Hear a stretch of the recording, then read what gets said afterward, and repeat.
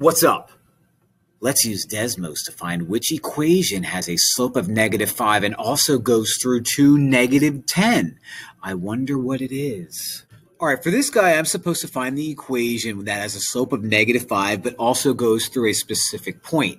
Both of these equations have a slope of -5. So what I'm going to do is I'm going to type out one of them. So I'll type out the first one, y equals -5x plus 20. And see if it goes through the point to -10.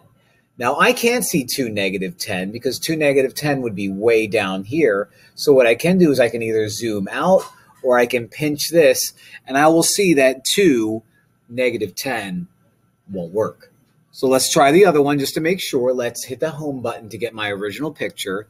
Let's get rid of that plus 20 and have just -5x. Okay. Let's see if 2 -10 gives me what I want. There's my 2. I can't see -10.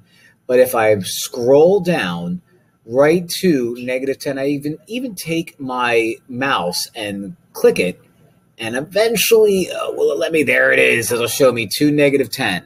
So the answer is y equals -5x has a slope of -5 and also goes through to -10. Oh, no way. Awesome. The answer is y equals -5x. Thanks for watching. Bye.